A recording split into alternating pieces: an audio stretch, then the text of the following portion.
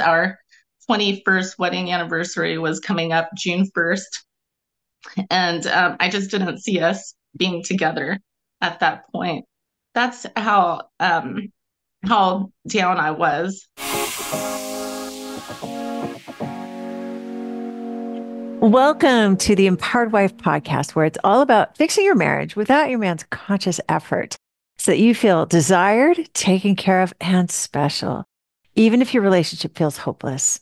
I'm Laura Doyle, and today I'm talking about the three-step cure if your husband would rather drink too much than be with you.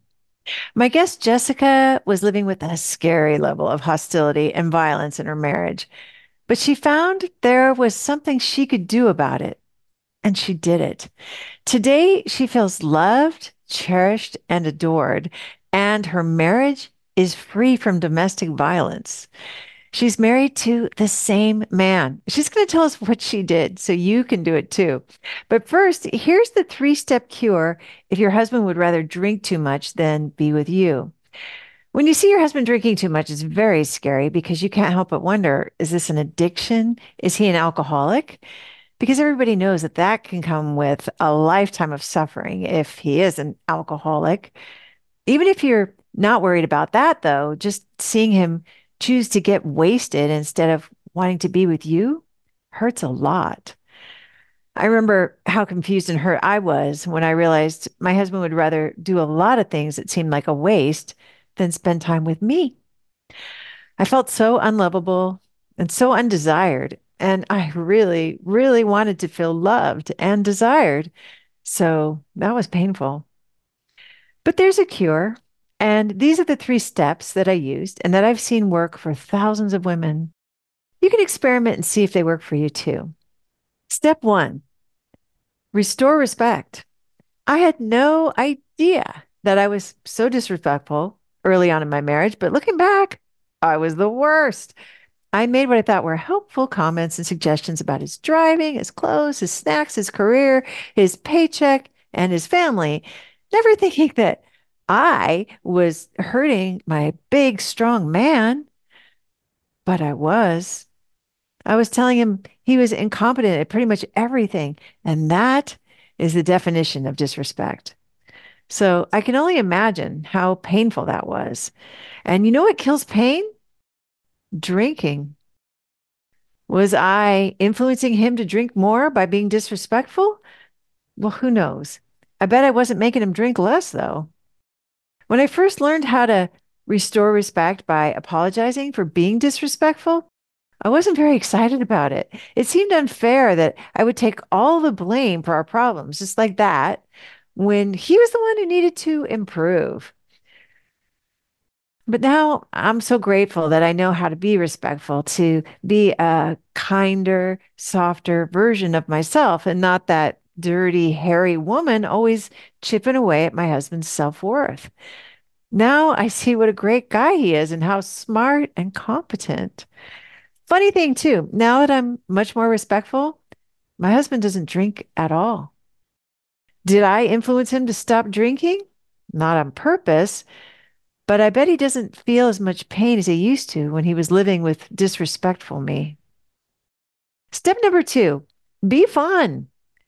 Drinking is fun. At least I think so. I like to feel buzzed now and then. And when my husband and I fell in love, we had a lot of fun together. Lots of it was sober and some not so sober. And I think he thought that was what we were going to keep doing after we got married, too, is have a lot of fun. But I stopped being fun and I started being pretty serious and overworked and cranky after we got married, like bait and switch. And he missed me being fun. He missed having fun with me. And it's not like he could go out and have fun with someone else every night. I mean, not without making me even more cranky and upset. But drinking is one way to have a little fun when you're holed up with a cranky wife and your options for fun are limited. And everybody needs a little fun, right? So when I started to remember who I was and how much I like to have a good time and laugh and play and sing and dance, we both got to have a lot more fun. And that's such an important part of a good marriage, right? And a good life, having fun. So one question to ask yourself when your husband would rather drink too much than be with you is, could you be more fun? Because being fun is attractive. And I don't mean I'm a laugh a minute entertainer. I just mean I'm pleasable. I'll laugh at his jokes, or I'll chat about the news, or I'll race him to the mail. Step number three, appreciate what he does right. So let's say instead of drinking too much and avoiding you, you wanted your husband to cuddle with you on the couch, or dream about the future together, or take you on a date. One way to be magnetic is to think of all the things you appreciate about your husband and share your gratitude with him. You could tell him how much you appreciate what a good listener he is, and how hard he works to make you happy, or what a great job he did grilling dinner. You might wonder, well, what does thanking him have to do with him drinking too much and avoiding you? Everybody is interested in hearing what a good job they did. Genuine and heartfelt acknowledgments are magnetic. So if you haven't been doing that recently, well, he may be suspicious at first when you start, but that's okay. You could tell him that you've decided to focus on being grateful more, and that you want to develop that as a habit by giving him 3 gratitudes a day. Can you really make your husband stop drinking too much and want to be with you by being respectful and having more fun and focusing on what you're grateful for? Who knows? You're the expert on your life, and only you know what will work for you. I only have my experience to share. But if you're feeling lonely or sad about how much he's drinking when he could be with you, what could it hurt to experiment with these ideas and see what happens? I have exciting news for you, because right now you can listen to my book, The Empowered Wife, for free with your Audible membership in the United States. So discover the 6 surprising secrets to attract your man's time, his attention, his affection when you listen to the Empowered Wife audiobook on Audible without using credits. You don't need any credits. It's free. The Empowered Wife has over 1,700 5-star reviews, and it also has some 1-star reviews too, because not everybody is ready to hear what they can do to fix their relationship without their man even knowing about it. And I get it. I wasn't ready either until my marriage was completely falling apart and we were on the brink of divorce. And then I learned from women with happy marriages what actually works. And now my marriage is shiny and amazing. And those secrets are in this book. And you can listen to the whole book for free with your Audible membership. The only catch is that this Audible deal is only for a limited time. So to make your marriage last and thrive, go and listen for free with your Audible membership right now. My guest Jessica was living with a scary level of hostility and violence in her marriage, but she found there was something she could do about it, and she did it. Today, she feels loved, cherished, and adored, and her marriage is free from domestic violence. She's married to the same man. She's going to tell us what she did so you can do it too. Jessica, welcome to the Empowered Wife podcast. I'm so excited to have you here. Thank you. All right, we want to go back to the bad old days. What was going on in your marriage? Well, it was the about May 2022 that I was at a very low point in my marriage, and I was barely able to crawl. I had high blood pressure, I had hives, and I was just looking for a reason to stay married. Um, I had for many years I had struggled with just feeling like I was verbally and emotionally abused. And then uh, it was that May that I took a 3-day trip down to Wichita Mountains, um, and took took a 3-day just for myself to, kind of put it right before the Lord. I brought my wedding pictures. I brought my wedding vows. I have a suitcase full of marriage books too, and I just said, what do you want me to do? What do you want me to do? Do you want me to separate or divorce? Our 21st wedding anniversary was coming up June 1st. And I just didn't see us being together at that point. That's how down I was. And it was the third day that it just seemed to happen out of the blue. But a friend of mine from Idaho texted and said, is your oldest son's middle name D for Dawson? Because he was at Air National Guard boot camp and her daughter wanted to write him. And I said, yeah, it is. D is for Dawson. And it sent me back in time to a time when I was a teenager and I was listening to counseling on the radio by this man named Dawson McAllister. And he coached teens who were troubled all across America. It was the early 90s. And so I thought, I wonder if that ministry is still in existence. So I, looked it up and sure enough, it's, the Hope line. So I got on the chat line and I just told my Hope coach, whose name was Lyric, who I didn't know, from Adam, what my troubles were. And I said, would you pray for me? And she said, I just finished a really good book. It's called The Empowered Wife. And I think it would really help you. I said, did you hear anything I just said? And I said, oh, okay. And she said it a second time. And so I got off of that. I had never heard of Laura Doyle. I had never heard of The Empowered Wife. And so I got right on there. I started Googling, who is Laura Doyle? What is she about? What does she stand for? Could she help me? What is this? I just didn't know anything. And so I started reading articles and especially ones about abuse. And then I thought, there's a podcast. Wow. Okay. So I got on the podcast. I listened to two podcasts and I thought for the first time in my whole marriage, I started to have a little glimmer of hope start to form in my heart. I thought, okay, I'm going to look more into this. And that was the third day of my retreat. And it was time for me to go back home. And I was dreading going back home.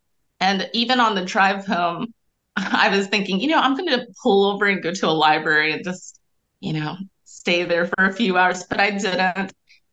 I pushed through and I listened to The Surrendered Wife on Audible all the way home.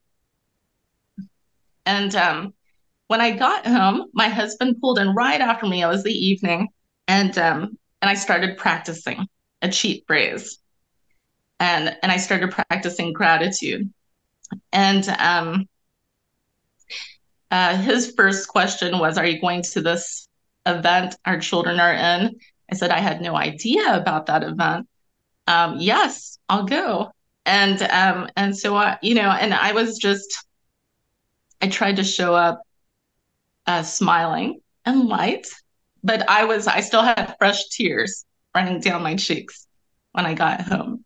But I went to that event, and then for the next 2 weeks, I would say, I started practicing some cheat phrases like, I hear you.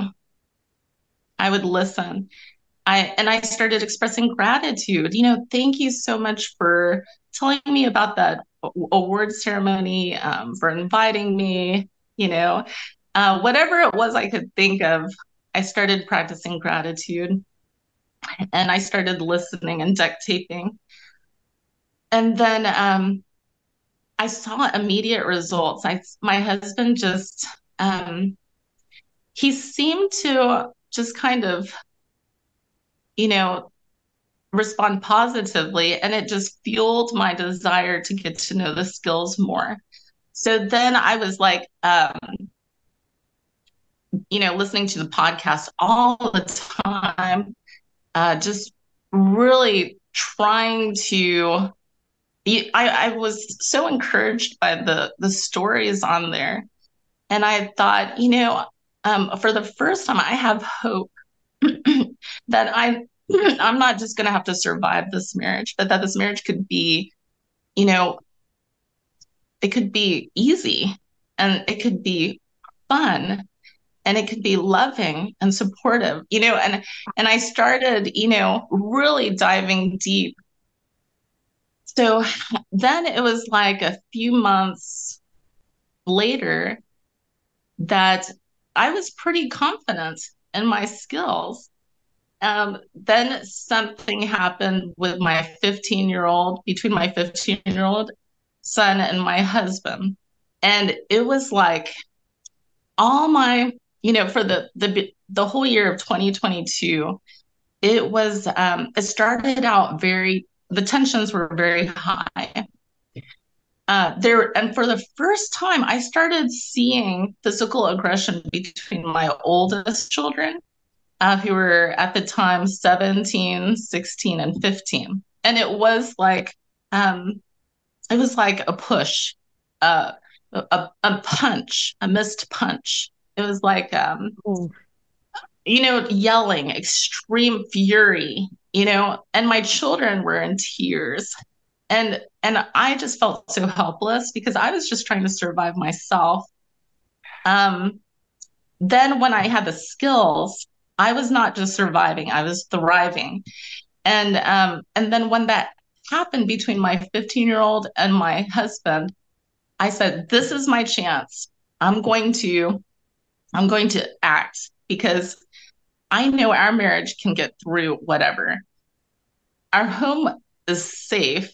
It was not like I felt like I had to evacuate and, find yeah. a safe place. It was just these like it was not even it was maybe a one-time occurrence with each child, and then but with this one, I was just fearful that this was going to continue to my younger children. And so then I really fretted over this, and I really sought counsel about the decision I wanted to make. I had to come to a decision whether to call DHS or not. So So yeah, you're so I contemplating bringing authorities in to help yeah, resolve this scary, right, scary situation. right, Yeah. because I was still, new to the skills, Yeah. and Yeah. and I also was hoping to achieve the result that these anger outbursts would stop, Yes. toward the children. Yes. Yeah. It's I mean, not, I your had marriages can't experienced, thrive if there's still your kids, you feel like your kids are in danger or, yeah, this kind of violence is going on. right, Sure. right, right. And then when I would bring it up, I would be told that it's not a thing, and I thought, I just don't know what to think. I mean, I can't talk about it with my husband. I can't. And so I just bypassed him in this decision. I just went straight to DHS. I bypassed him because I was afraid, afraid, well, just afraid.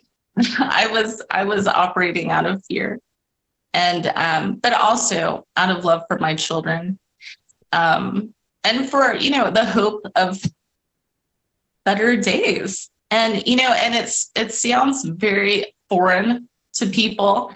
Why would you do that? Your home must be a safe place if you're still there. Why would you call DHS? And what I was thinking is that, I don't know what the outcome of this will be, but I trust that God is over the government, and he's not going to take our children away. I'm going to trust that, that even our marriage will be stronger because of this. And I'm going to trust that our children will know that they deserve better treatment, you know? And so it was a very difficult decision for me Oh to make yeah. because Oh I was yeah. counseled, all different ways, and it just came down to me and my personal conviction. So then um, I did share that information with my husband. And of course, it was like he felt betrayed. He felt very angry. He was very angry. And I said, we're just ordinary people. Everyone, it's not just those weirdos out there, that like beat their children to a pulp. We're just ordinary people who get, we deal with anger, and and um and I know that I've learned some things that will, help us through this, but I believe that our marriage will come out stronger in the end. You said that to him. I did. And I, and then he said, well, I'm going to report, I'm not going to let them in. I'm going to report you because, you spank the children. And, I said, um, I just trust that you'll do the wisest thing. And You weren't scared. no, I wasn't scared about that. And then the DHS opened the case and closed the case in 3 months. They did interview everyone, and then they just said, there's not enough evidence, for this case. And I guess they have more severe cases to attend to. Um, in that time, I worked through. I I I jumped on the need for support that your community, Ridiculously Happy Wives, offers. And listening to the podcast, I knew about it, and I thought, I will not survive this if I don't have support. And I learned from experience that I couldn't go to people around me. I couldn't go to um, Christian groups. I had to go to a place where I was safe to talk about these things, and not just talk about them, but seek to have the best outlook and seek to have solutions, and seek to love my husband and see the best in him. And that's what this community did for me. It helped me to grow so much where um, I even learned what empathy was because I didn't know what that was. I thought it was pitying a person or like emotionally draining myself on that person's behalf, but it's not. And I learned, it's just listening to someone and relating to them and saying, that sounds so hard. That sounds so painful. And I had so much stuff from my past that was like an obstacle for me to move forward. And instead of focusing on my past, it's so amazing that focusing on the present and the future helped me to heal from my past, you know? And I mean, it was just amazing where I actually uh recently, it was like a few months ago, but I went to my husband, I apologized for calling DHS. And I said, you must have felt betrayed because I would feel betrayed, and you must have felt so hurt, and so like I wanted you out of the picture, you know? And I just said, I apologize for being disrespectful by calling DHS, and I should have come to you and I should have talked to you first. Um and then he said what I did was unacceptable. And then we moved on from there. Oof, Um oof, yeah. oof. Wait. So And I mean, this is very humble and courageous for you to apologize to him for calling DHS. And his response was, that was not acceptable. I mean, that's not the response. I mean, it kind of sucks when you think I'm practicing the skills here, I'm doing this really good, and then you get a response like that where he was not, it didn't restore peace immediately. It sounds like it caused him to go back to that time and relive his anger, which is the scariest thing, isn't it? Yeah, it is. But it's so amazing that with the community, that support, that I just have, that I think that was exactly what I needed. What I've been looking for, um, all my marriage, and and it was not just that. It was I knew what I had, what it took to get through anything, and I went through lots of cold wars. I mean, not on my part, but lots of silent treatment. How do I get past that? I dug my heels deep into the community and into the skills. I have really good friends, scattered across the U.S. That I would call to, and I would just, talk to on Marco Polo, just tell, updates and ask for prayer. Um, I just really dug deep into the podcast, into the, just whatever I could. I was a student of Laura Doyle. And I thought, you know, I just realized I had epiphanies about myself in this 1.5 year journey.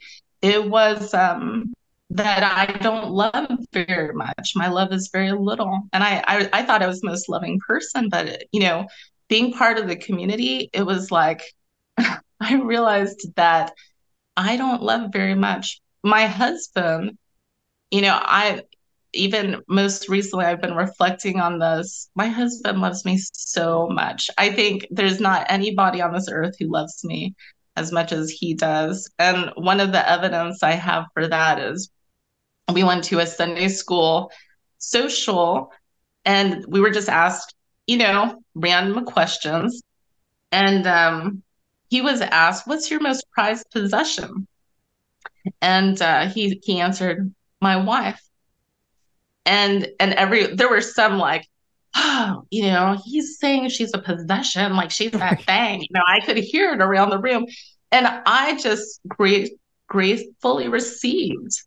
I learned how to receive, and I just smiled and lit up, and I drew closer to him, and I said, "Thank you." And I looked up into his face. I said, "Thank you." And I look back on that from time to time because sometimes I need to call on the evidence. As far as how things are, now there's I look at the good that my husband did because we still have rocky times. I mean, my journey has just begun. My work has just begun. Um, But and yeah, he and prizes you above all else, is what you heard when he said that. It wasn't that you were a possession. You didn't hone in on that part. But he prizes you above all else. yeah, And I hear your journey's just beginning, a year and a half in, but it sounds like an exciting journey. it is. And I actually was thinking about before I even met my husband, I had prayed that the Lord would bless me with a husband and a marriage that would draw me close to him, that would make me more like the Lord Jesus Christ. And he did. He gave me a husband who if it weren't for him, I wouldn't be here on this podcast today. And I would be still operating out of fear, which was my operandi, my modus operandi for all my life. I operated out of fear and I didn't even know it. And And now I'm changing things. It's like I'm turning things around in my home where we're operating out of love. And it is the most freeing thing when, I could be experiencing something, no, nothing short of a verbal thrashing, and I can still operate out of love. You know, I can deep listen for what my husband's heart message is. Wow. And I still have hope. I still have hope. And I'm like, now is so much better than a year and a half ago. And it's only going to get better because my husband mirrors me, this operating out of love, this gratitude. Just the other day, we had a rough Friday discussion where I showed my tender side. I said, I can't do this. And he says, yes, you can. You just need to cut these other things out. And I just said, no, I can't. And stuck with it. And then I talked about gratitude and I was expressing some gratitude. And he said, that makes me feel so condescended upon because you are just making things up because you don't have anything else to say. And I said, I say these gratitudes for me because it's my work. I want to make sure my heart is right toward you. And he said, oh, I didn't know that. I thought you were doing it for me. And then I said, no, I have to work at this. I want to see you in the best light. I want to think of you in the best way. And then Sunday, he started the day with 3 gratitudes that he had been working on. But thank you for cleaning the room. Thank you for making dinner. Thank you for helping the children with their chores. I really appreciate you. And I thank you for this. And then, I know that it is getting better, it's getting easier, and there's so much evidence for it. He does so much for us, and he really wants to be a safe place for our family. I really grabbed onto spouse fulfilling prophecies, just saying what I believed my husband would be. And there's days that I call him sweetheart, and he would say, don't call me that. So the mischievous part of me thinks of some other things I could call him, but I stuck with sweetheart. And I said, that's the way I see you. You call him prickly heart, maybe, but yeah, but you're choosing sweetheart. I love this. Okay. So okay, sorry, I interrupted. Keep going. Yeah. And so, and there's just so much evidence, just so many things to be thankful for, like his tightening the faucet on the shower that gets loose. And he rushed home from work yesterday so I could go to my dance class in the evening. And it's like, there's so many things for me to pounce on to just say, I just love that. Thank you so much. That makes me feel so loved, so taken care of. And he's a very masculine man. I mean, we are worlds apart and I still don't understand him and he'll never understand me. And yet he and I have so much faith that we are going to have a strong, intimate friendship one day. And, it's just like getting past all the junk of the past. I was able to just focus on learning about him. Like I'm learning about who he is for the first time. And we'll be married for 22 years, you know? Um, yeah, it's amazing. It is amazing. It sounds like it almost you almost sound like a newlywed in a way.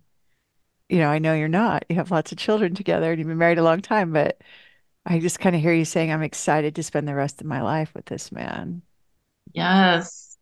There was Yeah. a day, there was a day I was at the thrift store and I saw a sign that said, retirement, half the pay, twice the husband. And I nearly fell out. I mean, I was so full of fear. And that was a big warning sign to me. Things have got to change. Things cannot continue this way because when the children leave, I'm scared to death to be alone with this man. And now, my husband talks about, just the two of us going on a cruise together. Um, he talks about he kind of plays with it and dabbles with it because he's still very much hurt and he's still on a healing journey himself. He does not have the skills. Um, as for me, I just wanted to revisit the beginning. Before that aggression started happening, it was like some healing in me started taking place. It was so interesting. It was like emotionally, because my perspectives were changing toward my husband, expressing gratitude, showing respect. It was like I was starting to see him instead of this controlling monster, dictator, um, heartless being. I started to see him as like my hero, like this, amazing man. And it was, and then I started emotionally healing. It was so strange because then it started some other things up that needed healing because we had been separated. He was in the guest bedroom and I was in the bedroom for over 3 years. I kicked him out. And then with that emotional healing, this was before I had invited him back in. This was pre-skills because I thought, I kicked him out because I was afraid. I did it out of fear. It's that fear coming back, that fear that's dictating my life. And I invited him in. Of course, nothing was happening. It was like he was as far from me as I was from him. If we could have fallen off the bed, we were so far away from each other. But after the skills and with that emotional healing, one day I had this very just odd thought that I wanted to have sex with my husband. It was the oddest thing. Strange. And Yeah. because I hadn't had any feeling like that for years. And I confided in a friend about it. And I said, the strangest thing happened. I was going to bed and I had to fight this, just be intimate with my husband. And I haven't had that kind of thought in years. And I've been repulsed by him, and I didn't even want him to touch me before. And she says, Jessica, God has healed you. I said, you're right. Okay, so then about a week later, I had that irresistible, and it was almost like I had an orgasm. And I hadn't had one of those in years. And I'm like, what is that? And then, I was like, well, I can't because I don't want to get pregnant and he's going to have a surgery before. And then it was that fear that was starting to come back in. And I said, you know what? I'm just going to kick this fear out the window. I'm done with that. I'm just going to, trust that God knows what's best for us and he knows our hearts. And I just got in, I slid into bed and I just put my hand on his arm. And it was like not a moment had, gone by since our last time of intimacy. And it was so sweet. And since then it was like it changed things. And, just to show a little bit about my husband, he's so committed. Not once during all these years had he ever mentioned divorce. He was always, he showed a level of trust in me and respect because after I had slid in that night and initiated, I let him, kind of take over after I put my hand on him. Yeah. But it was wordless. It was wordless. But he later confided in me that he thought I was pregnant. And, but he thought that's the reason she's trying to cover up something, but he had never asked me or accused me of having, being in an affair. And that shows a level of respect. And of course he had nothing to base those fears on, but that's really what his, his conclusion was. But I told him I had to set the record straight. And I said, no, that is, that has nothing to do.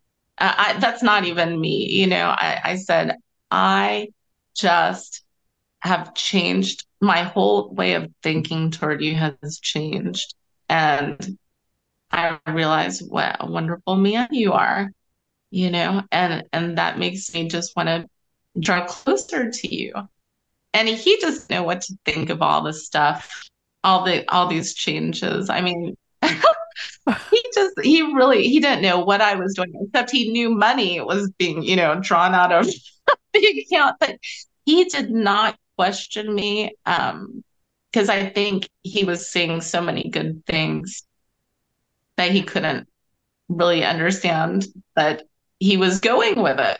He was going with it. And he's like I said, he's still in his own healing journey from years of my efforts to make things better, which backfired on me, and years of disrespect. There's a lot of recovery ahead of us. And I'm here to stay. I was on the fence, even during ridiculously happy wives. I would be on the fence, off the fence, on, you know. But I keep that vision at my forefront, and also I know that there's no pain. Um, all pain has a purpose. All suffering has a purpose, and I didn't experience my 20 something years of marriage with pain for nothing. No. And, God's word says to stand up for the oppressed, to speak for those who don't have a voice. And that's the way I had felt so long, for so long. And I just want to impart skills to other women, who I know these skills are so necessary and valuable. It's, God's word says, so much about everything that the skills say, but it's like the cliff notes, you know, on the design for marriage. And I just think it's just like, I went into marriage as a good parent. I had so many good parenting skills before I was married. I was ready to be a parent, with all my training from Bible teachers and all this other stuff and radio programs, and but I was not prepared to be a wife. I had no skills for that. And I just think, as a former nurse, I had skills before I took care of those people. But, we need the same thing for marriage. We need skills before we go into marriage, not premarital counseling. It doesn't even touch the surface of things. It's skills. And especially if it hasn't been modeled for a woman, we're going to be in the dark. We don't know. We don't know. And, the Bible says older women teach the younger women how to love your wives. I mean, your husbands, your children, to be a good caretaker of your home. And that's our job. Our job is to teach how, not just to tell them what, but to show them how, to teach them how, to show what it looks like when your husband's raging, when he's angry, when he's, when your children are doing the same thing, treating each other that way. You know, I mean, it's like I have I have turned so many things around in our home that the tone of our home is so different. And we've had times that it's just peaceful and we've had laughter. And I want more of that. We have joyful times, we have loving times and supportive times. And I just hang on to those. And yeah, I'm just this is the best family I've ever had, Laura. I mean, I used to just think, gosh, our family's the worst. This is not what I signed up for. I'm losing everything, all my work. It's like my husband and I are fighting against each other, and we're not even agreeing in how to parent, and it was just a big mess.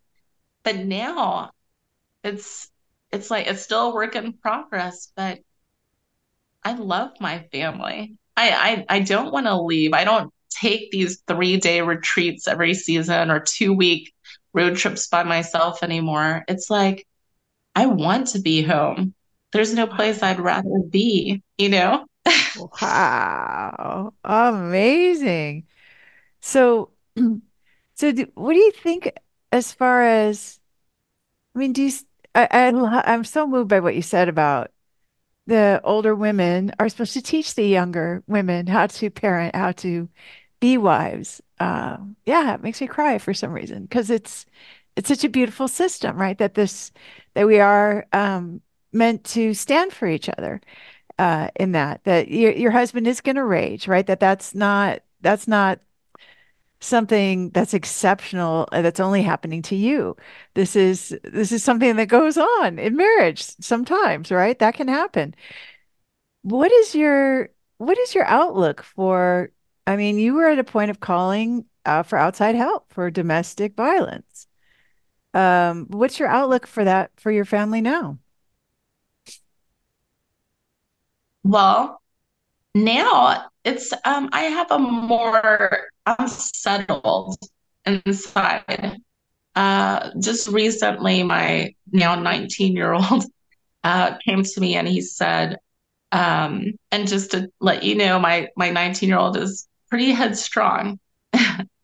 And he has very ideal ideas along the ideas of, like um, just some programs that he's listened to since he was a child of what a family looks like, what how a family functions, what a parent says and how a parent acts. Very ideal. That's where and he's a lot like me in that regard. He came to me and he said, Mom, how are you still married to him? Mm. He's such a he's such uh, a it's stressful. It's stressful and it's hard, you know. And I said, and he even said, "Hey, how did that DHS case go? I should we call DHS? And I said, well, okay, let me, first, let me answer. I am not going to divorce your father. I made a vow to love him and to stay with him till I die. And that hasn't happened yet. And I want to see the best in your father. You really do have a great father. You just don't realize that he is so engaged. He's like over the top engaged, like a coach, like a sports coach. You know how that sports coach, someone doesn't do something right and they put a hole in the wall. I mean, they get so crazy angry that things aren't going the way they should, and that masculine energy. Like just I don't understand it, but it's that's your father. And I used to think of him as controlling. Sometimes I still go to that when my mind goes there, but he really is engaged. He's the opposite of what I grew up with. My father was passive. He was so passive. He didn't care what we did. He didn't want to know. He didn't engage with us at all. He never touched us. He never really talked to us. He was just there in the house. And so that's what I grew up with. He never yelled at us. He never laid a hand on us. And here's my husband, and he's in everyone's business for some reason.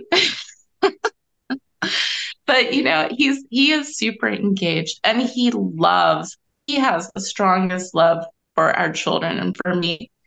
And I told him, um, before we go to DHS, which, I mean, if you feel like you have to do that, um, let's let's talk to him first. You, me, him, and just see what he says. And then we could go to the pastor at our church, just see if he has anything. And I said, just let me know when you're ready to do that. He said, okay, I'll let you know. Well, he hasn't let me know since then.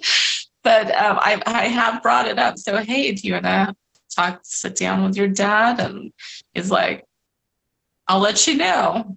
Yeah, okay. Well, I'm here, you know. And I even went through, if your father wants to divorce me, I would say, something like along the lines of, well, I'm not going to stand in your way, and I'm not going to help. And I really would like to stay married.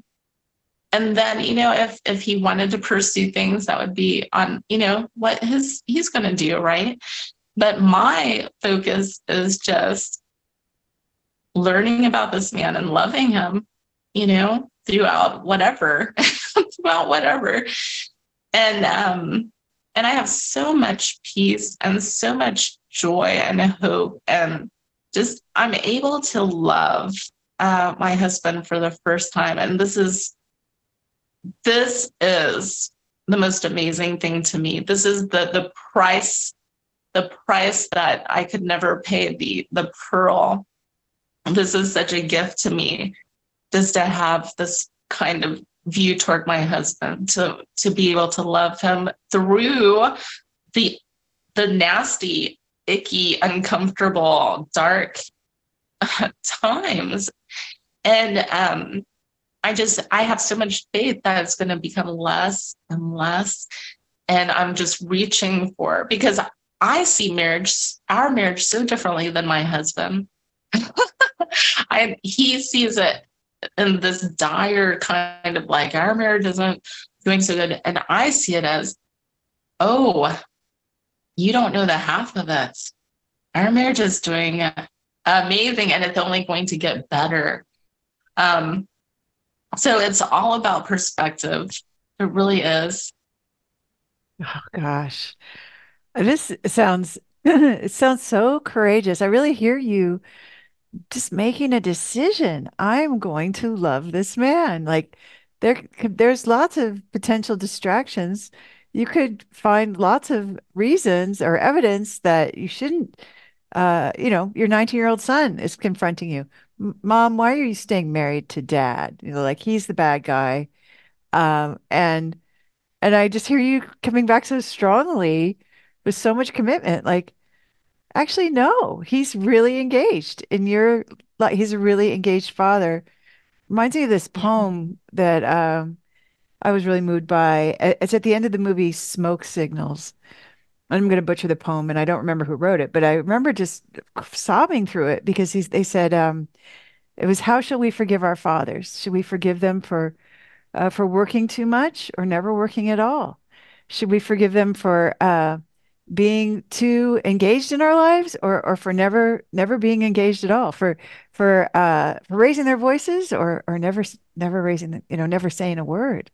And you give the example of your father being distant, it sounds like, and then your husband being so engaged that it's almost an affront how engaged he is, and yet you choose to forgive your husband for being too engaged, instead of forgiving him for not being engaged enough. So you're really showing us all that it's all up to you to decide how you want to view your husband, to focus on his good qualities, to use the perspectacles, to be able to celebrate him and appreciate him as the man that you prayed for that would draw you closer to God. He's definitely that man. Yes. He's just what I needed. And now people I sometimes even get scared when it comes to I certainly was scared in the beginning when I first started doing this work about domestic violence, right? I was so scared. I thought that women should leave. And I said so, and I regret that now because I meet women like you who teach me otherwise. But what about people who say, well, this is dangerous. This is really dangerous for you, for your children. Punches are being thrown. What's your answer to that?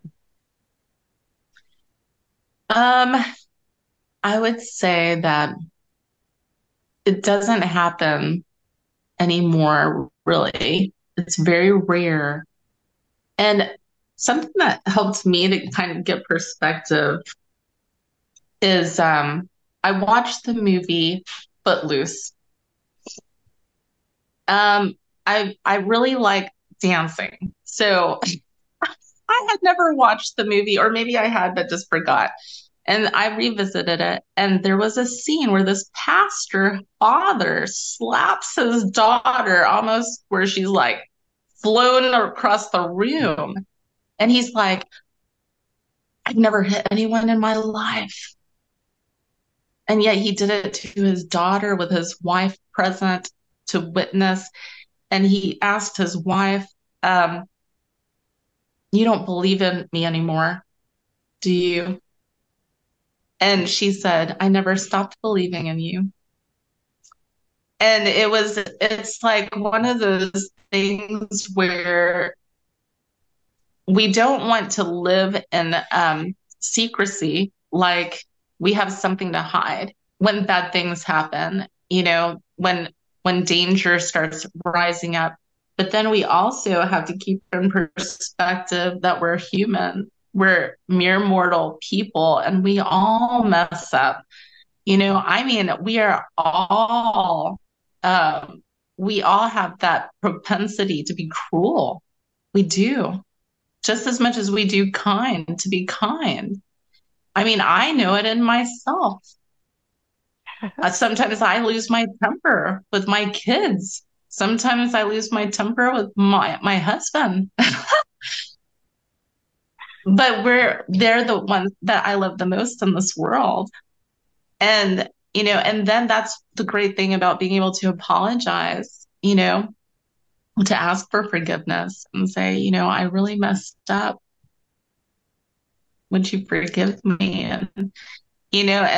And we all need that, we all need to be able to receive it and extend it. And so I don't see my husband as that bad old monster anymore, you know. I mean, I really see him just as a human mortal man who really is trying his darndest and trying to figure things out. And I can't help him. It's something he has to figure out on his own. And you know, I'm just doing what I need to do. And yeah, so You're just on your paper. You're just in your corner. yeah, exactly. I've never been in my corner, Laura, until now. I've never been. It's always I needed someone else to tell me that I was worth it. And if they didn't, I thought very lowly of myself. But now I'm in my own corner. And I can look myself square in the eyes in the mirror and say, girl, you are something. Yeah. And I'm surrounding myself with people who are in my corner too, instead of chasing those who are not in my corner, which was you know, what I did before. What's the point of that? A lot of a lot of energy and yeah, doesn't get you the results that you have now. So would you say you feel safe in your home now? Oh, yes. I do. I feel safe. And I mean, when you have a hurricane or tornado blowing against you and you can still be grounded and settled, it's the most empowering thing. It Yeah, really is. that Yes. blows my mind. So you can have your husband can be in a rage, it sounds like, Yes. and you are with yourself. You're staying with Jessica. You are grounded. How do you do that? Yes. Well, I just pretty much I acknowledge the hurt and the pain. It's okay to do that, you know? And I just, it's not like I'm internalizing it because it's not like I want to dwell on it, but I acknowledge it and then I just listen and I watch and I'm just witnessing what's going on. And then I do a lot of self-care and just give myself time to process things. I give myself time to recharge and regroup and get back to the place where I have no resentment, where I have no unforgiveness in my heart, where my heart is right, where I'm ready to let tenderness back in, and start that process of intimacy and connection, building it back up because it's the most worthwhile thing that I could ever do is build up my husband and build up our family. And it is hard right now, but I'm telling you, before the skills, it was impossible. It's hard now, but it's a lot. It's a 180 from what it was, and it's only going to get better. Um, I have no doubt about it. I mean, I what I envision is we have our grandchildren and they love us and we're rocking in porch swings together, just enjoying each other's company, not even saying a word, just watching the sunset. Um, I just know that we're going to reach that.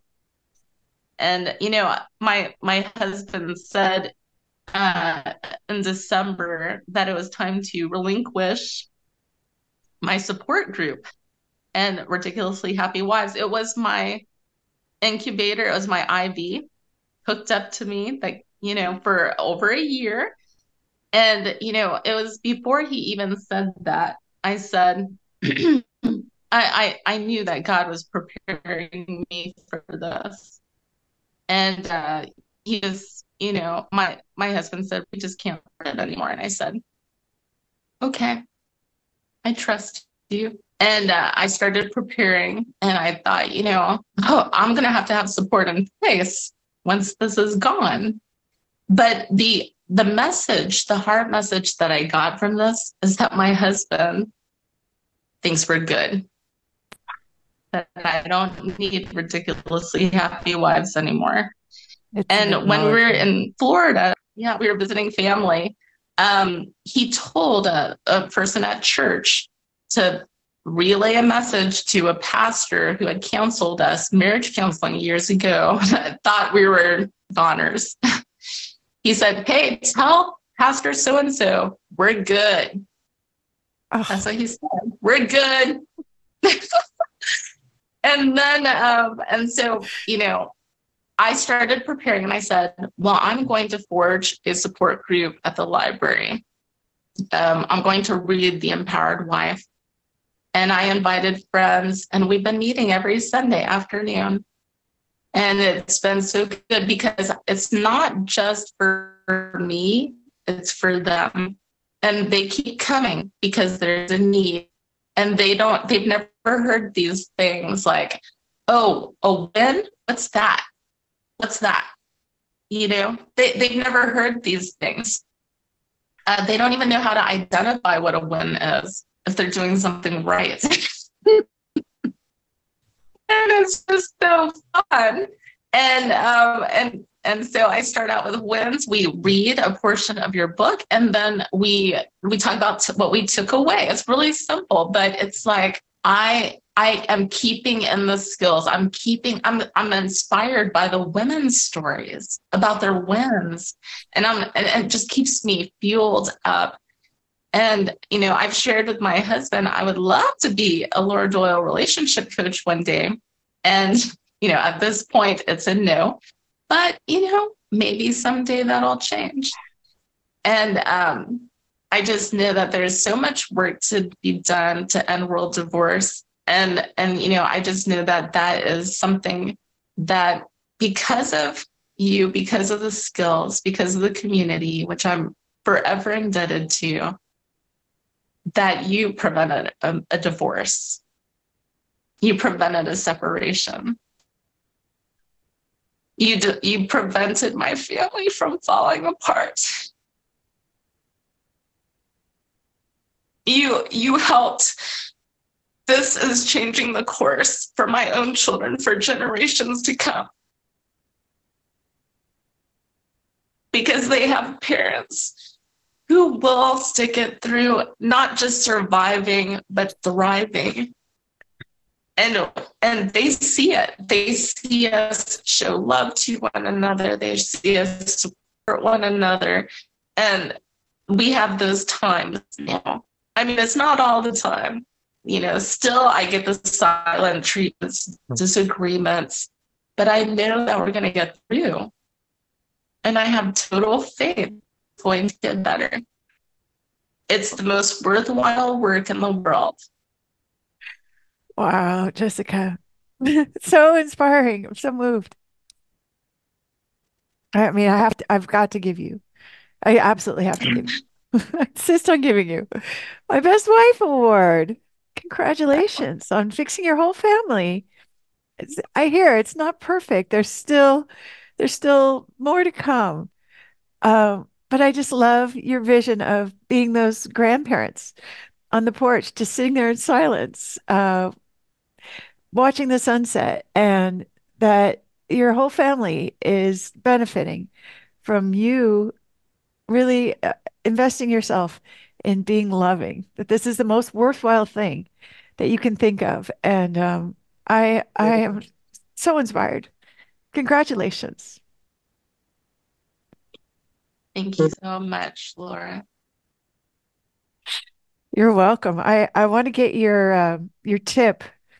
What's your best advice for somebody who is where you were? She wants to call DHS or CPS and report her husband's violence.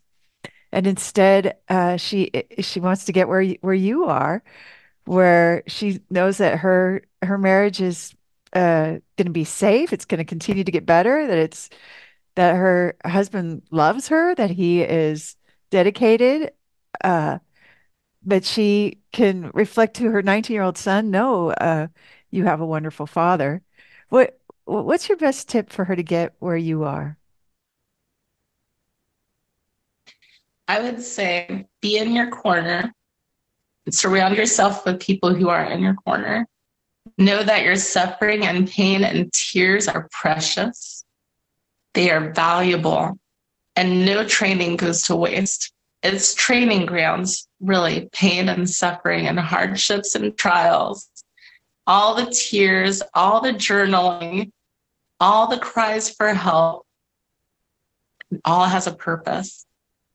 And I wouldn't have found this community, this resource, unless I was asking and searching for it and putting it out there. I desired an answer. What am I doing wrong? Is there anything I could do? Is it my husband? Is it 100%, okay, 99.7% him? Or is it, what is it? Wow. So really just having that desire, honoring that desire, putting it out there, praying, that's part of what brought you to the place that you're in now.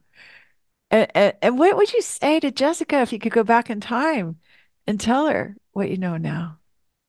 I'm going to say, you know, hang on there because you're going to start operating at a whole new level. You're not going to be operating out of fear any longer. Just hang in there. Just give her some encouragement, it sounds like. Yeah.